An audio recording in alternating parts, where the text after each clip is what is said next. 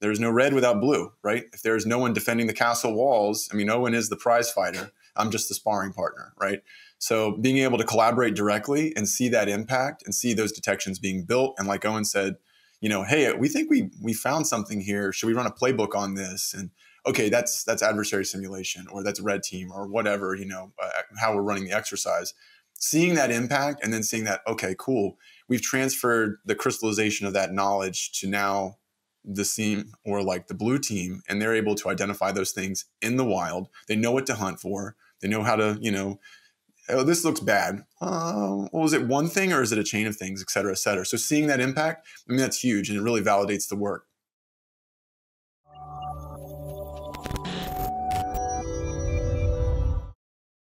Hello and welcome back to the Cybrary podcast. I'm your host, Will Carlson, Senior Director of Content here at Cybrary. And you know what? I lucked out. I get to be joined again today by Matt and Owen for part 2 of our podcast, really leaning into the work we've been doing on threat actor campaigns and why the general approach is really important and valid for cybersecurity teams and professionals, in the field at large and in general. And welcome back, Matt and Owen. Quick introductions for anybody that may have missed the previous episode so they know who you are and kind of where you sit. Sure. Yeah, I'll go ahead. Defensive SME here at Cybrary, primarily on the defensive end, in my professional career so far, in the private sector, primarily running, SIEMs and endpoint detection solutions. Everything blue team, go blue. Right on. And I'm Matt Mullins. I'm a adversary emulation SME here at Cybrary, and kind of like Owen, I'm the other side of the coin. So majority of my career has been emulating the bad guys and gals and trying to steal the crown jewels. So red team operations, adversary simulation, emulation, things of that nature. That's about it. That's great. Thank you both. It's going to be a fun conversation. And I would like to start out by asking, generally, whether we love the term or we hate the term, I think we'll find opinions on both sides, and they tend to be a little polarized, as does a lot seemingly these days. But I think it's safe to call this generally a purple team exercise. Would either of you object to that, or do we largely align to that kind of application of the term for what we're going to be talking about today? Oh, yeah, totally. I agree, too. I mean, you got both sides of the house mixing together. Beautiful shade of purple. That's right. I wonder, generally for you both, what benefits from your seats, both on the offensive and the defensive side, what are the benefits of partnering and pairing this way that you don't get if you don't do that? Why do this? Yeah, I mean, I can start from the defensive side. You get to, ask the questions. Some of the stuff that comes through in your SIEM or any of your security tools, it may not be as obvious as to what's happening. And you have that outlet to be able to reach out and say, hey, did you just do this? Or, what am I seeing here? And really just try to, fine tune and understand what may be happening to just, strengthen your posture. Yeah, just to build on Owen's point, I mean, it's from the adversary simulation side, obviously, we get to improve our tradecraft. We get to see the direct impact of what we're doing and how that's going to benefit the enterprise, the organization. And that's huge, right? Because at the end of the day, and I think we touched on this in the last podcast, there's no red without blue, right? If there's no one defending the castle walls, I mean, Owen is the prize fighter. I'm just the sparring partner, right? So being able to collaborate directly and see that impact and see those detections being built. And like Owen said, hey, we think we found something here. Should we run a playbook on this? And okay, that's adversary simulation, or that's red team, or whatever, how we're running the exercise. Seeing that impact and then seeing that, okay, cool. We've transferred the crystallization of that knowledge to now the SIEM or like the blue team, and they're able to identify those things in the wild. They know what to hunt for. They know how to, oh, this looks bad. Well, is it one thing or is it a chain of things, et cetera, et cetera? So seeing that impact, I mean, that's huge, and it really validates the work. That's great. I wonder, Matt, maybe this is a question for you, but in my experience, this is a little bit in partnership with the blue team as well. But how does an adversary team come in and decide who to emulate? Yeah, sure. That's a great question. So obviously the majority of everything is going to be cyber threat intelligence driven. So with that being said, I mean, when we're building our kind of like our dossier or our report for like how many groups we have to be worried about for the year or in the 6 months or whatever the cadence is that has been deemed necessary. I mean, things to consider, right? Are they attacking in the space that we preside in as an enterprise? So if we're a financial technology company, are they attacking technology? Are they attacking financial services? Are they attacking fintech in general? Those are usually a pretty good first starting point. And then after that, I mean, another thing to look at is what's the reporting and the intelligence in regards to, their attacks in the sector? Like, have they attacked people that we do business with, or maybe we have like exposed APIs to, or things like that, because that's getting a little bit closer to the crown jewels or, our organization. And then another thing to consider too is capabilities, right? So if we are, a Fortune 1 company or whatever, like obvious exaggeration, but say we have the best of the best defense, there's some adversary groups that we're probably not super worried about, right? So very low sophistication, low capability. They might have the motivation, but they don't really have the means per se to attack us effectively. And so we might not be worried about that as much as we might be worried about, advanced persistent threat actors associated with nation state threat actors, right? Or nation state groups. So something crazy like a Lazarus group coming in might be a little bit more of a concern versus like, Bob and the ransomware boys. So that's probably the best first approach when it comes to adversary emulation side and then that cyber threat intelligence drive. So Matt, the team looks at the CTI reports, what's actually going on, what's moving in the wild, and they'll come up with a recommendation. And that just means Owen doesn't have to worry about any of that, right, Owen? Or that's probably not it, right? So, I mean, you have to know a number of things to make sure that the campaign or that the exercise is going to be beneficial from a defensive perspective. So, as you would step into one of these things, what are you hoping to get out of it? Why is the approach important to you? How do you want to inform the campaign that gets picked and who they're emulating? Yeah, so essentially, I mean, obviously going off of all Matt's points as well, but I think also too, there's something to say about trends as well. Obviously, you're going to want to tailor it to what's going to best have the best impact and what could affect us the most. But also, and I mean, just think about in the past year or two with the supply chain attacks, right? There's been quite a handful of them. You kind of have to look at, okay, where's the trends in the industry going, and who are those adversaries that can actually carry out those trends at a high level, and then that way you can whittle it down to the few that may be most targeted towards your exact business per industry, and per size and whatever else. But that's definitely a factor that I would take into consideration. I think it really is interesting too, right? So the difference between, and we picked on our favorite pen tester, Clint Kerr, a little bit at the last episode. So why not continue the trend, right? Pen tester comes in, they're really noisy. They have a very defined set of objectives oftentimes, and they just do their engagement. And I think some in the industry, their experience with pen tests is they're the really loud group that comes in and breaks things and leaves a report on your desk about all this stuff that you need to fix. So it's not really oftentimes perceived as a partnership. And I wonder, in my experience, what I've seen with Purple Team in particular is it really is leaning into a different way of doing that, right? So I've seen some people say pen tests where the pen testers work closely with the blue team. They call those Purple Team engagements. And I don't know that that's necessarily a wrong characterization, but I think the more pure characterization is what we're talking about today, right? Where you have somebody coming in who's going to emulate an adversary, but it's not that they just get to come in and pick whatever adversary they think they're good at or that they want to do. They've really got to align with the defensive side of things, right? And know what are your crown jewels? Who are you concerned about? What are your business objectives? How big are you, to your point, Matt, about capabilities? And it really is from the very beginning a cooperative exercise. Otherwise, the adversary team can come in, model something that the defensive team really doesn't care anything about. Yep. So it's about partnering early on in the process, not just later and dropping a report and walking out, as we know Clint likes to do. I'm kidding. Clint's a consummate professional, but he's easy to needle because he's not here, and I'll hear about it later.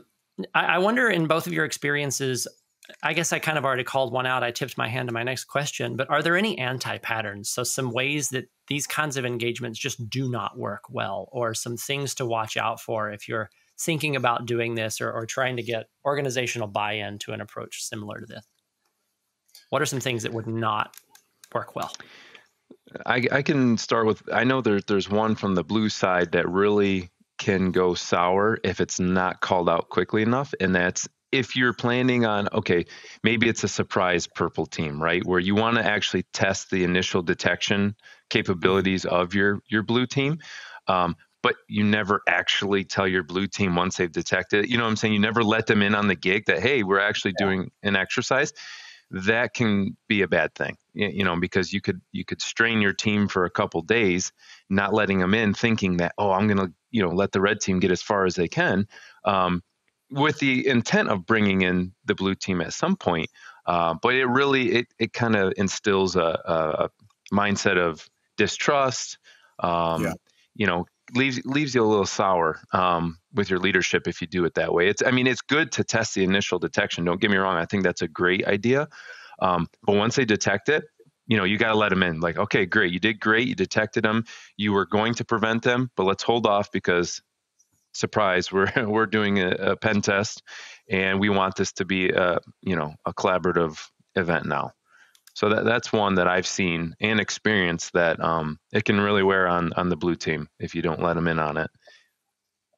Yeah, that's a great point. And one thing to consider too with that is the morale. I really want to underscore that, because if you're coming in, especially as a purple team or even as a red team, like a pure red team where there's no optics and you've got a white cell and it's just like someone whispering over their shoulder, like, hey, run your playbook, don't spin up like an incident, but just do your thing. Like, even that has to be collaborative, to your point, Owen, because if it's not, then again, you're going to drive down the morale. And I've definitely seen in organizations where the blue team is they go to the readouts for the red team and it's like a public execution, they're just like, all right, here we go. Right. It's going to be another public beating. And that is the worst. It doesn't accomplish anything. You can prove initial detection, and that's really all that you're going to get from that. Besides, like you said, a public execution of just shaming them, like, oh, you didn't detect it here. You didn't detect it here. It's like, okay, well, we know that. We need to work on it. Yeah. Yeah. And one other thing too, I was going to throw out there is that when we think about the cyber threat intelligence side of it, that's super critical to good adversary emulation and simulation, right?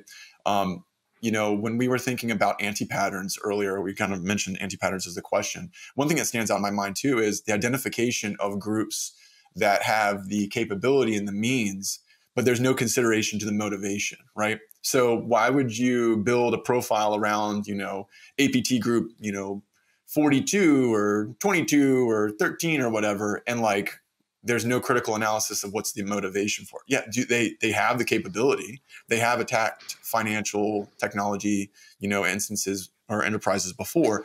But one thing that we missed is the organization is government oriented, and they're one of the United States allies or something like that, right? So there's no motivation. The capability is there.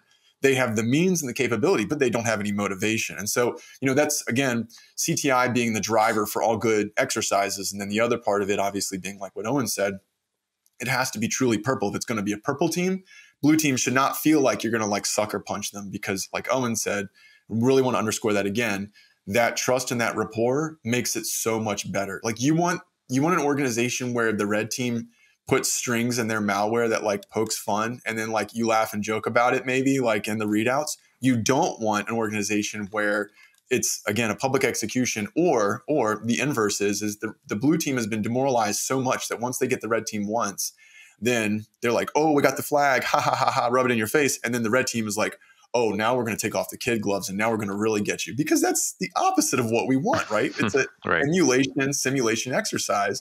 We want to train the blue team to be the best. They're protectors of the castle. If they can't do their job effectively, we have failed as adversary simulation or red team. I think it's interesting too, right?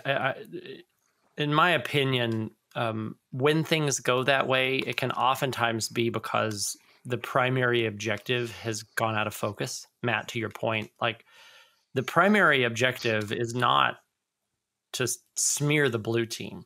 Mm-hmm. The primary objective is to partner and to better protect the organization, to know what our weak spots are, know where we need to improve, know what we can detect, and to do so as best as possible in a prioritized way.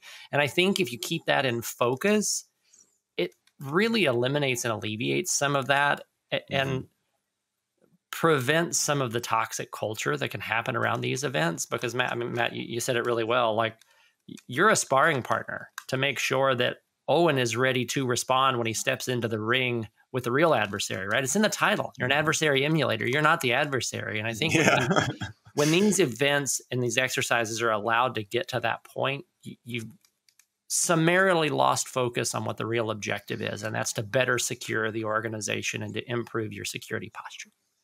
Agreed. Yep. I mean, that may be a good differentiator, truthfully, are you trying to learn against an exact adversary, or are you just trying to test to see what vulnerabilities are exploitable across the board? Because if you go that second route, I mean, you could go anywhere, that'll lead you down rabbit holes, right? And not that you can't learn from that, but if you're really trying to true up your defenses, doing it hand in hand, being able to see the events live as they come through is really more beneficial than, getting beat down and then having to go back and try to retrace everything.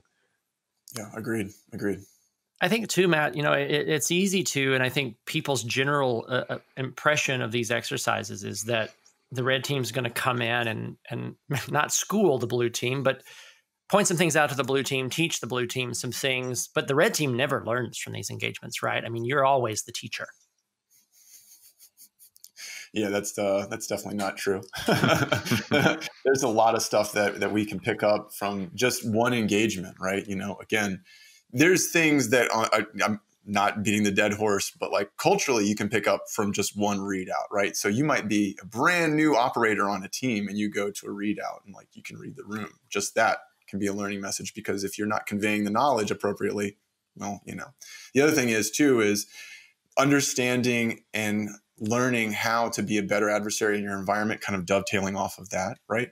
So we might know this is the detection technology, and then you go into your purple team exercise and you don't think about it, and you're like, oh, well, we know that they're using product X, and I'm going to quickly Google some bypasses for product X, and then we just throw that out there. Well, if you're emulating an actual adversary, is the adversary going to have that knowledge within the organization prior? So there's the chicken and the egg problem in that sense, right?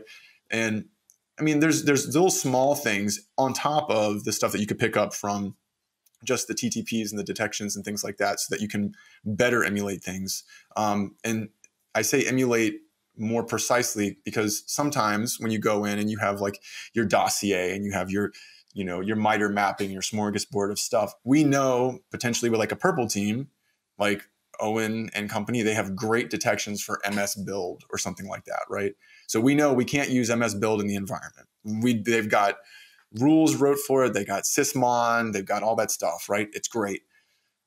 So maybe we need to lean more towards the side of simulation to make the exercise beneficial, because going back to that sparring partner conversation point, if we're too easy of a sparring partner and the actual enemy that comes into the ring is like Mike Tyson, and then it's like they've been sparring with me and I'm like, no comparison, like Owen's going to take some shots, and we don't want that, right? So we need to make sure that we stretch them appropriately and engage them appropriately, and that's iterative, right? It's wolves and deer, coevolution. We have to stay up with the blue team to make sure we're challenging the blue team, but that goes backwards too. There's a promise that I'll end the bunny trail that I'm on right now, but like if we go too hard early, we get to the morale and the beatdown problem. If we go too light, blue team doesn't get everything out of the exercise. So it's got to be closely tied to it. And that comes from good readouts, good communication, and learning from the blue team in the organization. Sorry, and rant. No, I think it's great. I think another interesting pattern that I've seen here too is effectively repeating the same exercise multiple times, right? So you come in, the red team does their business.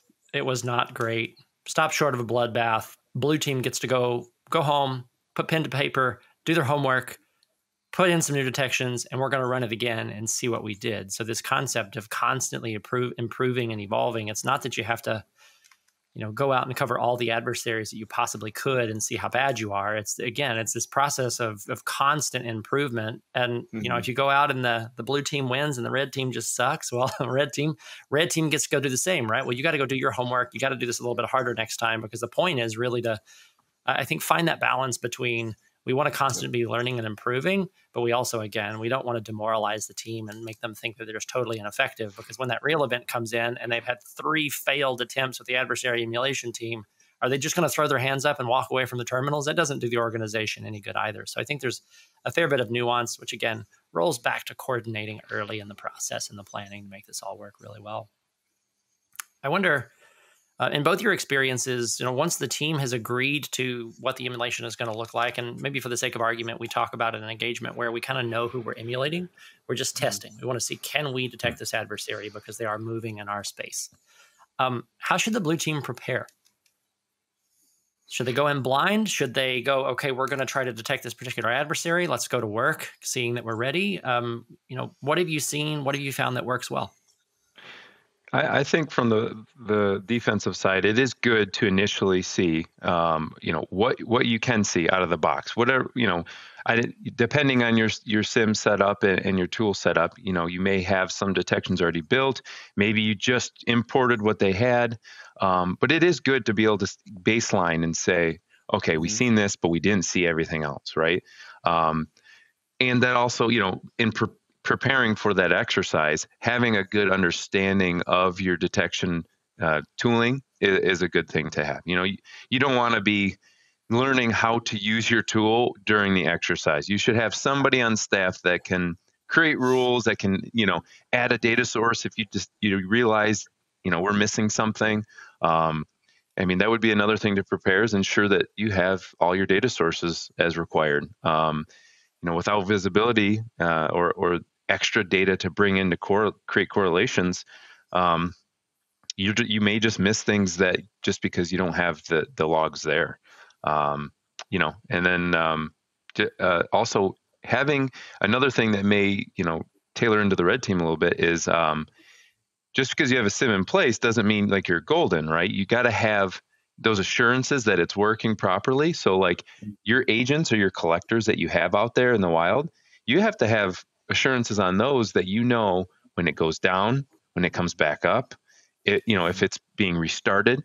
Worst case scenario, emulator or adversary emulator comes in, knows that you're using Splunk and goes out there and is able to restart your collector while he does his business, and you have zero visibility there. And it looks like to you, if you don't have any of that alerting set up to let you know that, hey, your collector went down, everything looks normal to you. And meanwhile, he's running in the dark. So, and then obviously understanding your company's risks, goals, gaps, things like that ahead of time is good to have on the forefront for sure. Yeah, and on the point that you made about the baseline, Owen, that is so true, right? Because especially if you're doing like your first engagement for one of these, purple team exercises, you got to know where you're starting from, right? Yep. So, that is paramount. And then also understanding the technology stack again. And I have seen that in the field where individuals have a new product, or, when cloud was rolling out, everyone's like, oh, everything goes to the cloud. Wait, what do we do with the cloud? How do we secure the cloud? And then it's just like, shooting fish in a barrel or fanning the hammer and being like, well, what did I hit? All right, let's tag them and bag them, right? And like, it's not a good position to be in. And it's super frustrating for the real defenders, incident response blue team, because, like, oh, we got this new product. Oh, by the way, we have a purple team exercise or a red team exercise. It's like black box scheduled for next week. Let the fun begin. Like, that's not fair to blue team, right? So having that baseline, to Owen's point, is super important. And clear communication as well. On the blue side, I think there's like a stigma with the word pen test or penetration test, where it's like, oh, this is to test initial detection. It really does come down to what is the capabilities of the blue team. But there's a stigma of like, if we don't catch it, we're in trouble type thing, right? Yeah. It inherently has, I don't know where it came from, but there needs to be clear communication up the leadership channel that, hey, this is happening. It is a working exercise, that it's a two-way street. So if we don't detect something or we don't detect anything, it's okay, because we're going to learn from it and then, grow and improve. I mean, that's just kind of how you have to approach it that way. Otherwise, you got your blue team guys that are hands deep there, just nervous, and they may actually miss things because they're not actually performing as they should be because they think they should be seeing something already. Yeah. Yeah, that's a good point, especially with the initial vector / the initial beachhead, into the organization. I mean, we look at antivirus, EDR, we look at, web portals or email portals where they'll take a link and they'll sandbox and stuff like that. All that technology is really good, right? But there are ways around it. Can confirm. Been there, done that, got the t-shirt. So to your point about hey, blue team, it's okay if you don't catch them. This is where you want to fail. There's a martial arts quote that I'd heard before when I was training when I was younger, and it was you want to go to the dojo with the mentality that you're going to die many times in the dojo, so you don't actually die when you're in combat, right? And that's the mentality that ad sim should bring, or adversary simulation, or the red team, right? Because we want to come in and we want to set this setup. That was good English.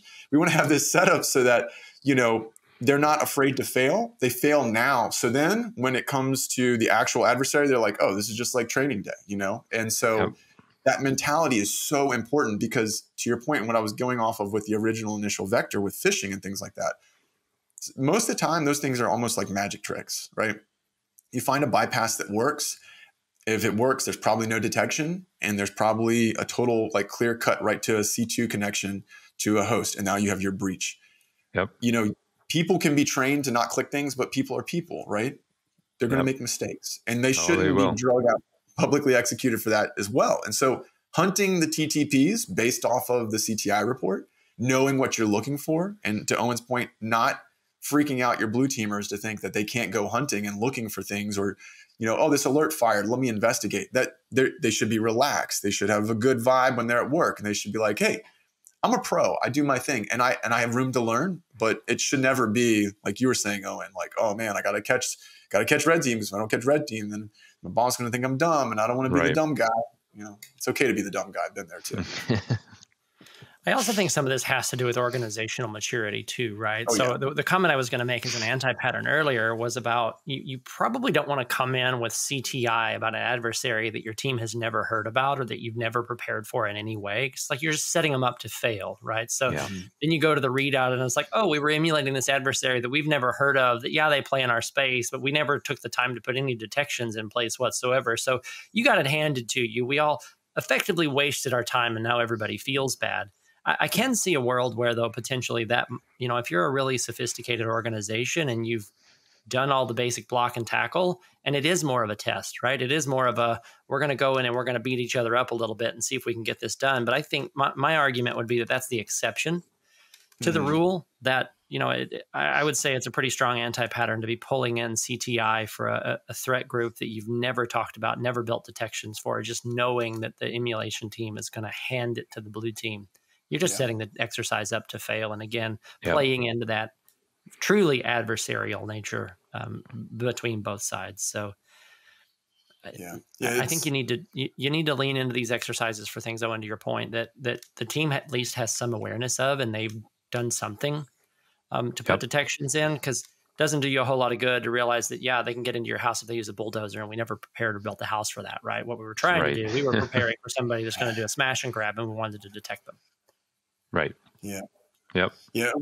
One thing I was going to throw out there too, that you called out, Will, is that there's a time and a place for harder training. Running off the martial arts analogy, if you're training for a fight, an amateur, like a smoker or something like that, you don't do a ton of hard sparring typically until you're right before your fight, and maybe it's slowly metered up accordingly. Because if you just go in there and you just beat the snot out of the person who's brand new and is trying to, go into their first competition, it goes back to Owen's point. You're going to be gun shy. They're going to be like, oh man, I'm going to get clobbered. I don't want to make the wrong move. And then, they can't operate as effectively. So those have to be saved, to your point, Will, for a real, hey, this is a high sophistication red team engagement. They're going to attack everything, physicals in scope, in-person social engineering, vishing is in scope, blah, blah, blah, blah. Now you have these crazy vectors outside of just standard initial access that Owen probably doesn't have any hook into, right? Vishing is a great example, right? So most organizations that I have worked for or engaged with or did some sort of assistance with, you ask them about vishing, they're like, oh yeah, we're aware of vishing. There's a CBT on it. And then you're like, well, what's the process for reporting a suspicious call? Is there anything that you guys do in regards to that? Or no? Oh, okay. Well, that's just like, we could just go all day calling people and be like, hey, can I have your password, please, good sir? Someone is going to be like, seems legit. Yeah. So this is Matt from tech support. I'm noticing a problem with your workstation. I really need to fix that remotely. But in order to do so, I'll need the password to your machine. Could you please give that to me? And then they say, sure. It has been going a little slow lately. Yeah. My boss is pressing me for this report by the end of the day. So if you could help me get that running better, that'd be great. Oops. Never happened. Pull the report for you. Bam. I think it's interesting too. You both have alluded to this, right? In that if the security program and the detections are built well, right? Tried and true term of defense in depth. I think even within, in your world of things, it's very much that way, right? You don't necessarily have to detect them at initial access. We would love to. We would love to prevent them at initial access. But, I think thankfully, hopefully, the industry is really moving away from this walled garden, just prevent everybody, and moving much more to the assumed breach posture. And certainly we'd like to keep people out altogether. But the reality is that we need to know if they are, and we need to be able to look back and do all of the forensic post-analysis to see, Owen, you and I have talked about this before, candidly, in relation to this threat actor campaign that we recently worked on, and that's that you may not see that initial access. You may be relying on that email filter to catch it, and it doesn't catch this one thing. But if you don't catch them after that, then you've really got trouble. But what may happen is that you may catch them 3 techniques into their campaign, and then you're having to piece together, how did they get in? Where did they go? What have they done already to help inform the where might they be going and who might this really be and what might they be after? So that defense in depth, I think, is an interesting one. And I think some encouragement to blue teams out there that may be going through these things, right? The goal shouldn't, in my opinion, be keep them out, get them right at the door.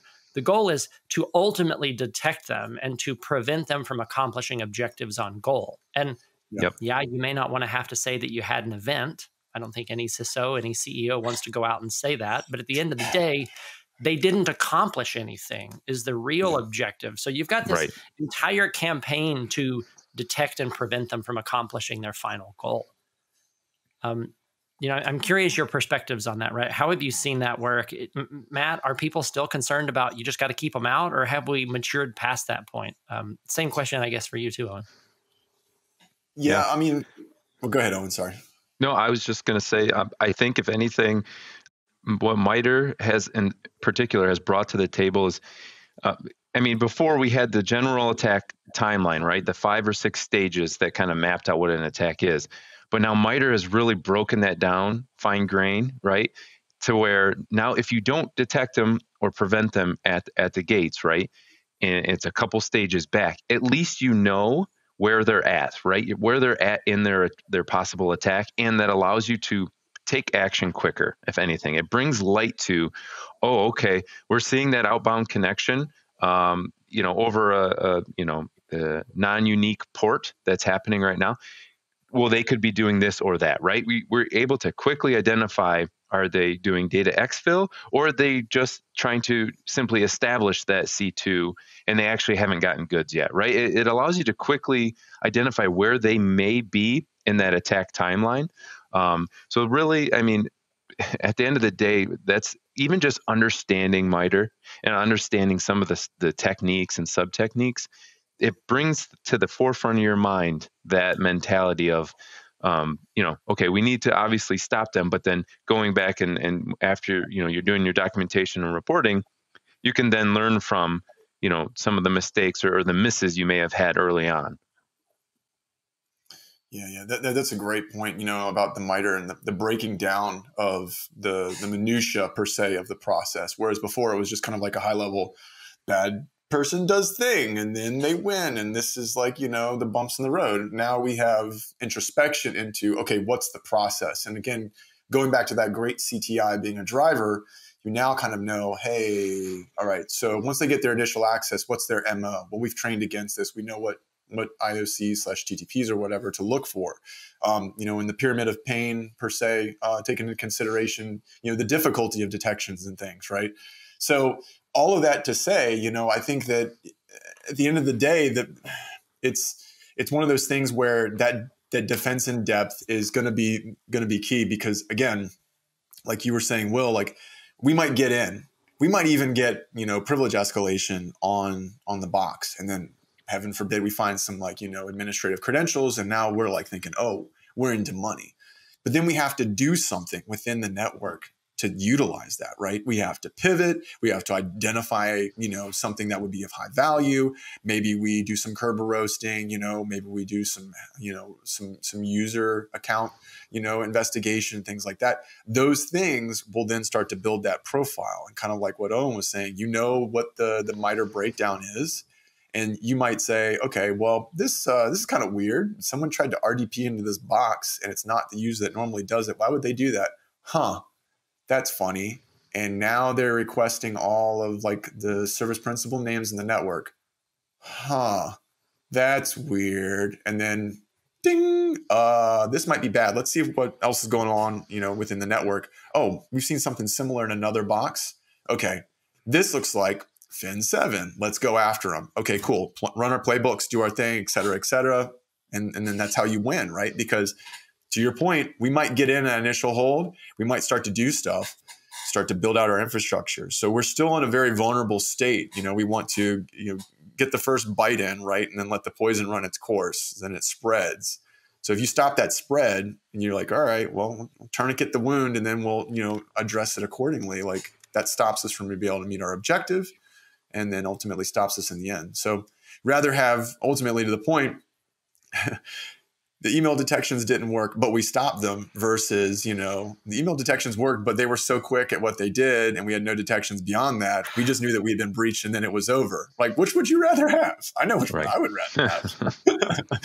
I think that's a great point, Matt, and definitely fat lot of good if you detected them initially, but they're already all over the place, and they've already accomplished objectives on goals because you just didn't have the infrastructure in place to stop them from moving from that point forward. Yeah. I wonder, so once the exercise is done, right, it's job over. We're finished. We pack up, we go home, we did a good job, and there's no outcomes of that. We practiced, we sparred, yay, we're done. Yep, yeah. That's it. 110%. No, I think that's when the job begins. I think that's when you're really getting the value out of it. You've done the exercise. As long as you've had, you have a way to recall upon the events, with your logs and whatnot. Then, begins, documentation. There's going to be several different documents from the defensive side you're going to have to create. I'm sure there will be a gap analysis that you'll have to create, and then but you present get to that. Create, and you get to create all. You get to create it. That's right. And you'll have to present that at some point to senior leadership as well, so that they can tell you, oh, you should fix that stuff. And and then from there, it's just, a continuous improvement process. Then you're taking those gaps and you're sitting down with your team and going, okay, what do we need to do? Do we need to, create additional detections, or do we need to actually, put controls or additional layers in place to prevent this in general? Oh, they use PowerShell. It was a general user off their not even local admin account, just their regular local account was able to run PowerShell. Well, that's a problem. Maybe we should revisit that and further, restrict down across the organization who can actually execute PowerShell.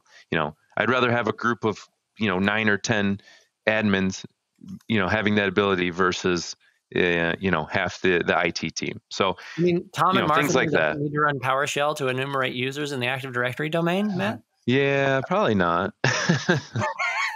I'm a fan of that, but initial access, right, and doing that stuff. The reporting part and the fixing it, to Owen's point, I'm not as much of a fan of it then, but just dovetailing off of what you're saying, Owen, that's really when the work begins. We have identified what the gaps were, right? Where was the failure in the process per se? Well, failure is a strong word, but where was the misses, right, in regards to the process? And then how do we engineer that? And again, with the true purple team exercise, we're going to be coupling very closely to make sure that that detection engineering works. So, in previous places that I've worked at, there was this thing called like echo testing, right? Where you have like essentially you have your detection, you want to validate the detection works. You're like, can you hear me now? Okay, you can't. Can you hear me now? You can't. Can you hear me now? Oh, I heard that. Okay, cool. Well, do you know where I am in the network? Do you know how this should be firing? Do you have the right information that you need to be able to effectively use this alert? Because I'm sure Owen can speak to this. Is an effective alert has to give you certain bits of information for you to build, that kind of, okay, well, what's going on here? Instead of it just being a thing happened, well, then it's just noise. And noise doesn't help. That actually contributes to the problem, because when you have thousands of alerts going off and you're used to just turning your brain off because, well, we put these in because we were supposed to, because a thing happened and then a dog looked at a cat, and blah, blah, blah. Like that doesn't help the situation at all, right? So now you have all this noise flying around. The blue team's like panicking because they're like, well, we should catch adversary simulation or adversary emulation running their tests and stuff like that. But we're drowning in alerts. I've heard that statement before. We're just drowning in alerts. There's tons of stuff going on. So engaging to make sure those alerts are effective. And another thing too from the red team side is the post-mortem and the debrief is important. Making sure that there's a technical enough depth and doing a number of those, road showing, maybe what you did. Because it might be that, Owen picks it up perfectly, but then like there's a sister team, like in digital forensics, that they don't get looped into this stuff normally, like Owen was talking about in the beginning of the podcast. And so, hey, let's show it to them. We want everyone to know what we did so that everyone has some sort of knowledge. Somebody can get something out of the communication outside of this, the detection engineering, the validation of the controls. That's a great point. I mean, I was just thinking even just from the security perspective, but there's going to be people outside of your team that are going to have to be looped in depending on the severity. And it is good to also include those tests with an engagement as well. I mean, you got your incident response team, got your compliance team, legal, all that, they all have a place within, certain severities, breaches. So it is important to have that proper communication channel and documentation that, everyone knows when to loop them in. Because if you loop them in too early, it can get messy. Like you want to make sure that you're following those proper procedures as well. Yeah, I think that can be a tough one, right, Owen? From the IR side of it, like when do I actually call the CEO in the middle of the night? Like that's probably a good decision structure to have already worked out and to know when yes, when no, because in the moment, I don't know that anybody in the hot seat on the IR team in the evening is going to go, oh, I'll just call and wake them up. No big deal. So I definitely agree that these exercises can be much larger than just the defensive and the AdSem teams working together. They can be organizational wide exercises where legal, PR, many other teams are involved to really test the capabilities of the organization across the spectrum, not just from the technical standpoint. I think that's a really important call out, that these things can be really, really expansive to include much more.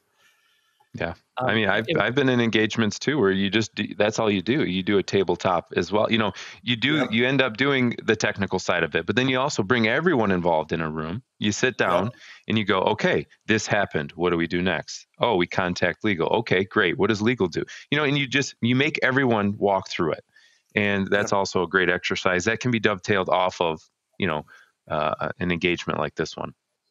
Yeah, I know it's interesting. Matt, you called this out, and Owen, you confirmed it. It's probably something I hadn't really thought of, but I think it's important, right? So you do this exercise in a purple team fashion. You do lessons learned. Owen goes in and he's putting in new detections, and that's not the end of it either, right? It's like, okay, well, I put the detection in. Can I detect them? And it's interesting. So the blue team is not an adversary simulator. They don't know all of these tools, but I know we failed at that thing. I know we put detections in, but let's not stop there. Let's make sure that the detection actually worked. And then, Owen, I know you talked about this a little bit before, but I think another interesting next step is correlation, right?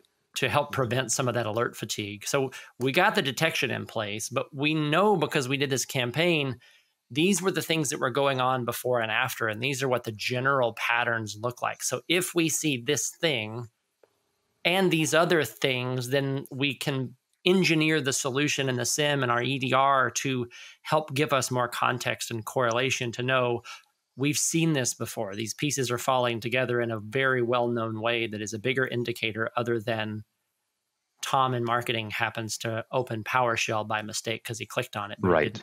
he didn't execute anything. Yeah. Yep. You'll find a lot of those. And that's why it is important to bring in that CTI and your threat intelligence and even additional data sources to allow your SIM to really do what it's intended to do and correlate. It's not just an alert tool? No. No. I thought it was just central logging. Well, it can be if you don't set it up properly. It can be your alarm clock and whatever else you need it for. No, that's great.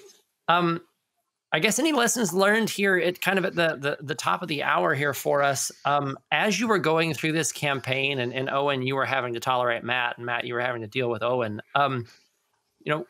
In building this campaign, what did you learn? What did you walk away from in the creation of it that was interesting to you that you might not have expected? Yeah. Go ahead, Owen. Sorry. No, yeah. I think that it was good. I think the first couple segments that we did, it was definitely a little bit more back and forth.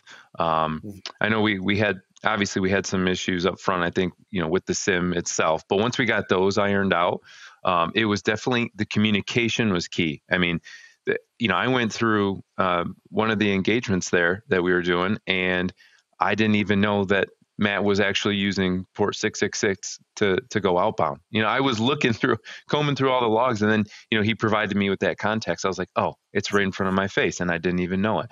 So, definitely. And then that ironed itself out through the latter courses for sure. That I just came to him up front.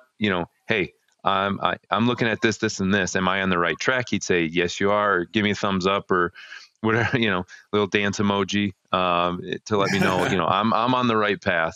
And definitely the Rick roll from the ransomware was a huge sign that I was on the right track. Yeah.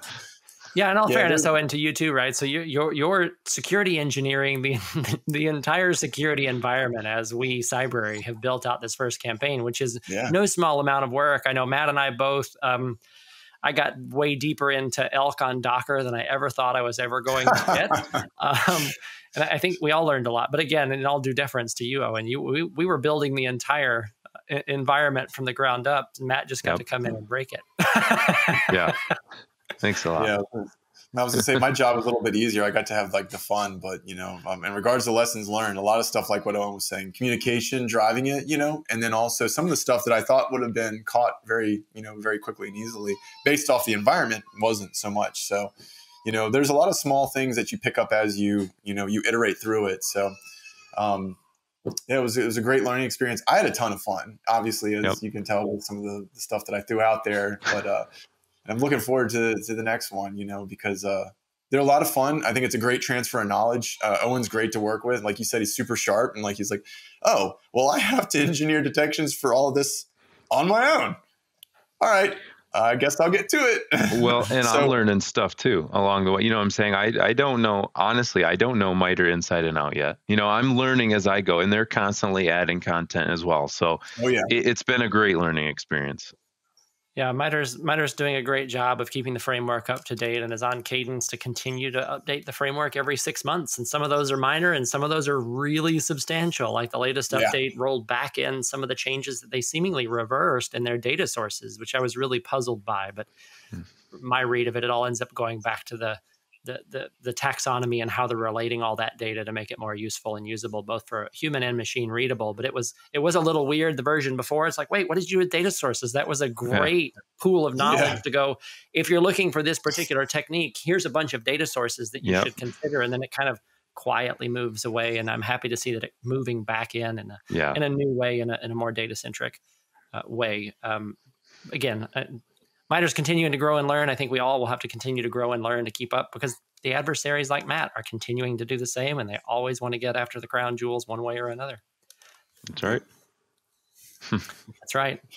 Well, thank you both so much. This has been a lot of fun. I fully expect that as more campaigns roll out on the Cybrary platform, I know we've got 2 really interesting ones in the works right now that Matt's already built the AdSIM plans for, and Owen's building out the detections and everything for. So we're moving ahead with a lot of anticipation about the next ones coming out. We're going to continue to pour into that particular body of content, to Matt's point, that it really is a great transfer of knowledge, and it is a lot of fun to build as well. We're going to be doing a lot more, and I hope to have Matt, you and Owen both on the show again relatively soon to talk about the next adversary that we're going to knock out. Absolutely. Thanks for having us. Absolutely. Thanks, guys. Take care.